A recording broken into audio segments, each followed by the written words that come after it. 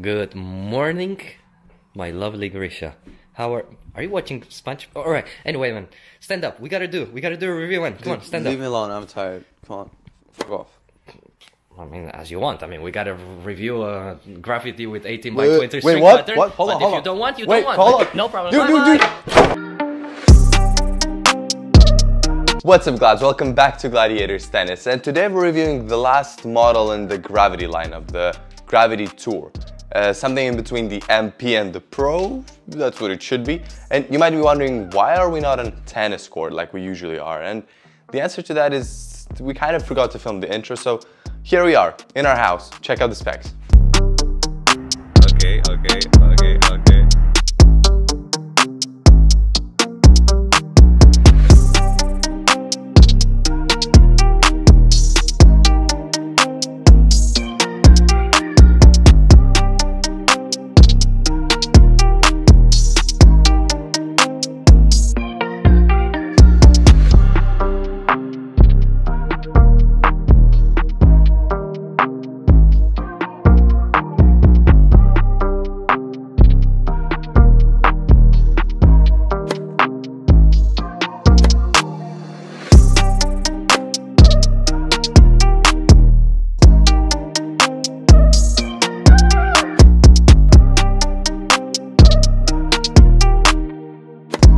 Grisha, here's the racket. I think you can show a little bit more of activeness, no, for this racket than in the intro joke, so please. Yeah, I mean, try. I know I'm gonna like it for sure because it's basically my racket, just a little bit lighter.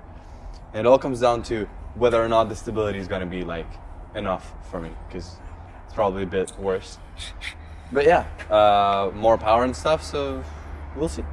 Like always, check out the highlights. Alrighty, so reviewing my racket of choice, but for those who can't really handle the weight. Nah, I'm just kidding. It's a great racket. And although it might seem like it, it's definitely not a Gravity for those who can't handle the Pro version. Because Areg struggled pretty much the same with the Tour as he did with my Pro. So, you know, the racket still feels quite rough on the arm. And in terms of power, although having more than the Pro, it is not even close to the Gravity MP. What's definitely much appreciated by me is the control that this frame provides you with. Awesome precision that allows you to confidently switch to down the line shots, and a feel that for a 100-inch head is really good. Let's get into the shot analysis, starting with the backhand. So the Gravity Tour is more powerful than the Pro thanks to the thicker beam and a more head-heavy balance. What does it mean for my backhand? Well, I can apply less power achieving the same depth and be more comfortable on the baseline because I know that my opponent won't be able to easily attack on a backhand-to-backhand rally. That's definitely really good. Now, attacking and switching down the line, I was missing that stability that I have with my Pro, but honestly not a massive difference.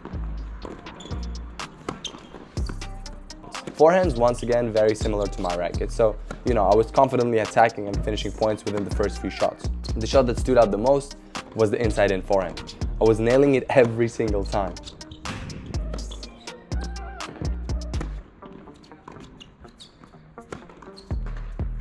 That control that the 18 by 20 string pattern offers you is really sweet, and the huge sweet spot allows for pretty big miscalculations.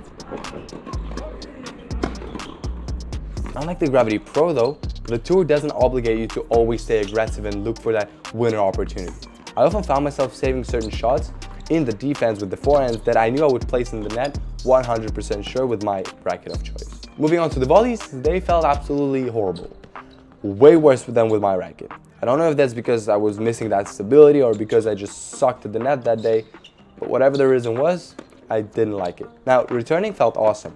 Unlike on the volleys, great stability on impact that allowed me to push Areg back with both my forehands and backhands returns, which unavoidably gave me that precious advantage very early in the point.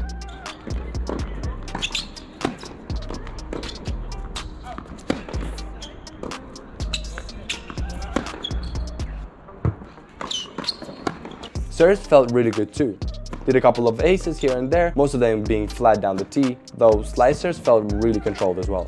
I could pretty much direct my serves wherever I wanted. On the second serves though, I was expecting a bit more from this one. Considering that it is more spin friendly and more powerful, I was expecting to be able to push my opponents a bit more with my kicks, but had no luck there. Still very average second serves. There is a solution to that though. Just don't end up having to serve second serves and destroy your opponents with the first serves. Who would I recommend this racket to? To those who like to play a very versatile game of tennis, switching between defense and offense, those who value control over power but don't want to compromise on the defense side of things. Areg, so Yeah. what do you think about this grip placement? Amazing and very clean, so I don't want to touch it. But anyway, the racket, I'm lately starting to like the design of the Gravity line. Yeah? It's like it's not trying to be sporty or something like some other tennis rackets. It's just like class. You know, Rolls-Royce has this thin line all over the car, so it just makes it classy. It's the same. It's not trying to be something else. Okay, so BMW M3, you don't like that? Because it's sporty, that's why I don't like it. Yeah, that's why. I dream of it every day. But yeah, guys, please subscribe and like. That would get me a bit closer to the entry. So yeah, thank you. Bye bye. Guys, guess what? Areg forgot to mention it again. Follow us on Instagram. Yeah. I'll put it here this time because he's right here next to me while I'm editing it, so I have no other choice. So now that you've subscribed and liked, and I can already smell the presence of my M3 in my garage, I can only say thank you and move on to the specs of this stiff, rock hard, arm breaking racket.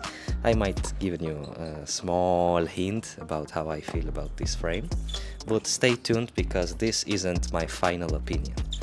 But well, you know, I'm a mysterious boy, so you gotta wait till the end to know my real thoughts about it. For now, let's talk specs. With its 100-inch square, head size, 300 grams and 18 by 20 string pattern, it has everything to be great racket for aggressive modern tennis. But then Head's engineers thought, you know what would make it super better? Let's make it stiffer than a Nokia. So it's absolutely unusable. As I was being a drama queen because of this stiffness, I noticed that the control was outstanding. The ball was never flying away, so I was fully trusting on my shots. Therefore, I was taking bigger risks than usual, especially with my forehand. I went for down-the-line forehands from the baseline, which for me was like discovering a whole new world. Okay, because usually I don't feel confident enough with my speed MP to go for those kind of forehands. On the backhand, it was the same story. Maybe it's not the best defending, unlike me, but if trying to play aggressively by combining powerful backhands and low slices, it becomes a heavy machinery, as it can do any task you want. Let's go to the serve. On the first serve I had like a peace agreement with the net. I didn't bother him, he didn't bother me, so I didn't hit any serves to the net. And my first serve was giving me advantage, which is a normal but not a normal thing when you're an Areg. So I was happy about that. Second serves were fine. To explain how good it is on the second serve, I will have to talk about Grisha's playtest. Using his serve, that's how useful my playtest is. So when Grisha was using this frame, I was having a hard time returning his second serves, as it was getting a lot of side bounce, making it hard for me to reach for the ball. I guess sometimes the best way of experiencing a racket is being on the other side of the court, or at the net doing karate-like moves like me, and finishing the points like I did. Volleying is easy with this frame. I felt like it was nimble and it was fun to direct the ball and block Grisha's fast, annoying bumps. The racket was so good that, thanks to my great memory of course, I completely forgot that at first the racket felt super stiff. As the time passed by, I got more and more busy enjoying its good qualities and starting to forget its bad qualities, like the stiffness or the lack of power, but I just named the bad qualities, so did I really forget? Anyway, let's go to the grades. For the perfect return, it's only one trick. You just have to do that Squidward butt, you know?